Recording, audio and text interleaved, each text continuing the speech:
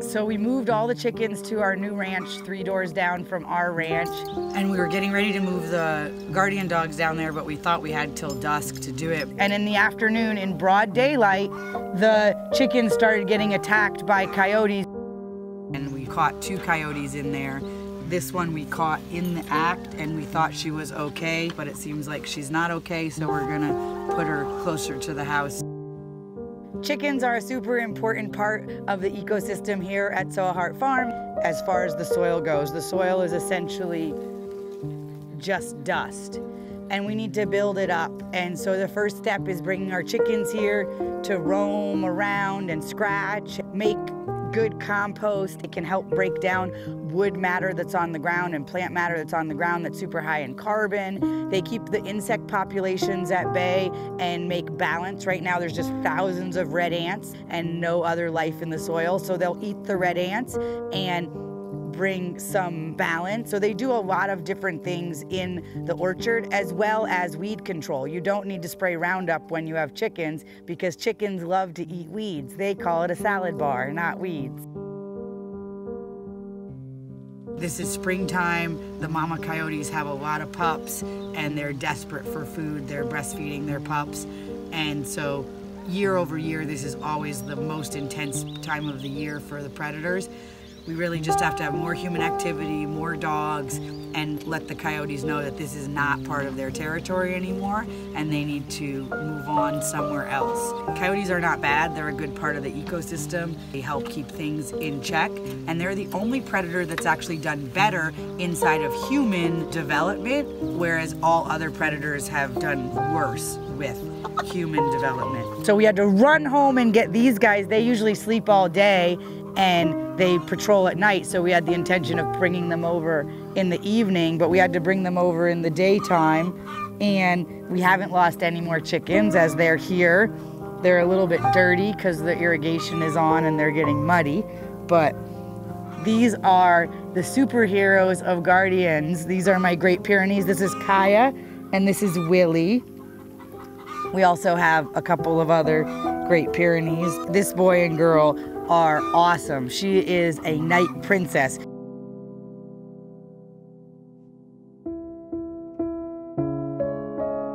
I'm not anti-coyote, but we do have to protect our livestock, and I hope that coyotes will eat ground squirrels and rabbits and things that are detrimental to our farm and are indigenous to this area. So we have to do better at protecting our livestock. We have a new Pyrenees puppies, and hopefully soon they'll be big enough to help their mom and their dad and their grandma protect the farm.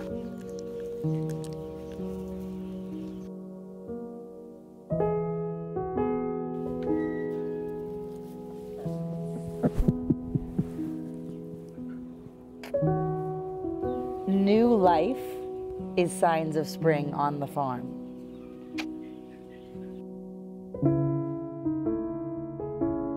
Such a proud mom. This little brat. Oh, 6.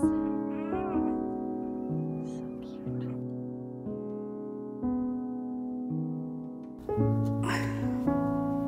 This is our Great Pyrenees mama, Bella. And she just had a litter. 5 of them survived. There was a few stillborns. We're not sure why. There was one that was deformed, and the vet came and, well, this was all happening, and they thought maybe the deformed baby slowed the process to get the other ones out. And some of them had already had meconium in their sac, and so they got poisoned in their sac. But we have 4 girls and 1 boy, purebred Great Pyrenees. These are gonna be guardian dogs. They're gonna take care of chickens and goats and all types of different kinds of animals when they get big, just like their mama does. Well, their mama, since she had her first litter, she's not big on guardian. She wants to be a house dog now. We usually have puppies in the spring. Honestly, I don't know how she got pregnant. We had the boy dog on a completely different property, fenced in, and we had her on this property, and we thought we had done a good job of keeping everybody separate. They must have had some nighttime rendezvous that nobody knew about because she showed up pregnant at an odd time of year. So Willie was a bad boy or she was a bad girl. Yeah, she was over here and he was all the way down the road at Bridge Street, but they found their way to each other. There's 5 little puppies. They're cute as can be here, and they're just about a week old today, I think. We're gonna go check on the baby puppies. It's their first day getting put in with Grandma Kaya to train them, and they're gonna be in with sheep and chickens and goats, so they get used to all the livestock, and they start their training today as working dogs. We love our working dogs. We lost so many chickens, 2 goats to coyotes, and so many cats, and it's just really sad when you lose your beloved animals to the coyotes, and we're so grateful for our guardian dogs, and this is our first litter of guardian dogs here on the farm, and all of them are staying here on Grand Avenue. They're going to other farms, and so we're really excited that they're going to be close by to their brothers and sisters. We're keeping 2 of them for here because as our animal family grows, our need for working dogs grows. We're just so grateful to this part of our family, and let's go check on them and see how first day of training with Grandma Kaya is going. So today is the first day. The puppies have been vaccinated and they can be out here. This pen has baby sheep and chickens and goats, and it's pretty large, but not big as like a whole orchard that we have sheep and chicken in, like 4 or 5 acres like other areas behind me. So this is a nice, I don't know, couple thousand square feet. So they're in here and they're gonna learn about goats and chickens and baby sheep so they can learn to be guardians. Let's come introduce this guy to some baby sheep. So exciting.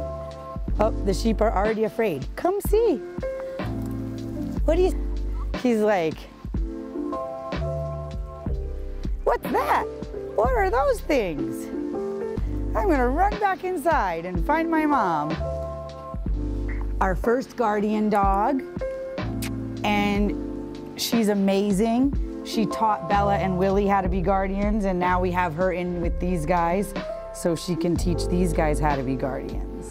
She's an Anatolian and Pyrenees, so she's not quite as long-haired, and she does a little bit better in the heat.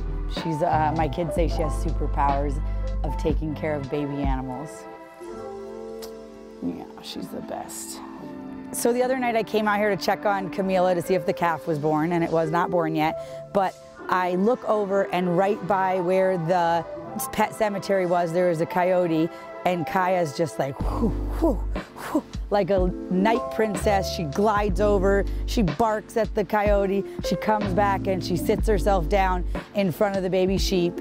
She's really, really smart. This year she'd been spending a lot of time by the house, and I thought maybe she's just over guardianing, but we didn't have any babies at that time. 2 goats had babies on the same day, and that night I came out to check on the baby goats because we were helping them breastfeed the first couple of days, and there she was sitting right in front of the goat pen. She just knows, she smells when there's babies that need to be protected, and she's there. So we're putting her in here with all of these guys so that these guys can learn from her. And this is her first day meeting them because they've been in a pen by themselves till they got vaccinated for parvo. Who's a good little puppy? Puppy update. Puppy update? Do we need a puppy update? Okay, puppy update. We ended up with 5 puppies in this litter because there was some deformed babies. Some other babies got stuck and were not able to get out, which you saw earlier in this video. 5 babies, 1 boy, 4 girls, and we've just moved them out into this pasture. There's baby sheep, there's chickens here, and Kaya is in here to protect the baby sheep. And so Kaya is gonna also not let these guys hurt any chickens or hurt any baby sheep. And so this is a perfect stress test for these guys. They can get acclimated to taking care of animals and get acclimated to all of the livestock here on the farm. So update on the puppies, they're like 7 weeks old. They're gonna get their shots next week. and they are in here with the farm animals, learning to be guardians. These two both have collars on them, which means they're already claimed. Somebody already paid for them. This one is available if anybody wants it. It has no collar. Oh, okay, okay. Who's a good puppies? Who's a good puppies? Who's a good puppies? Kaya does not love being a nanny, but she is good at it, and she doesn't let them hurt any of the animals. She will flip them on their back in no time and let them know that is not okay. These guys are gonna start in the next 5 weeks, go to their new homes. Basically from week 7 to week 12, when they go to their new homes, is the hardest. As they get bigger, they're very strong, and by the time they're 12 weeks, they're 50 or 60 pounds, which is the size of a full-size other kind of dogs, but they are not easy to manage because they are so strong. This is the runt of the litter. Oh, my little girl. She was the baby that we thought almost was gonna die. She was the last one born. She was tiny. Oh, you got sprayed by a skunk too? Where did the skunk come from? Where did the skunk come from? There is nothing cuter than these little polar bears. Here's the update with the Great Pyrenees puppies here on Engelhart Farm. Like, comment, subscribe for more homesteading, more baby animals, more food making tips here at Engelhart Farm.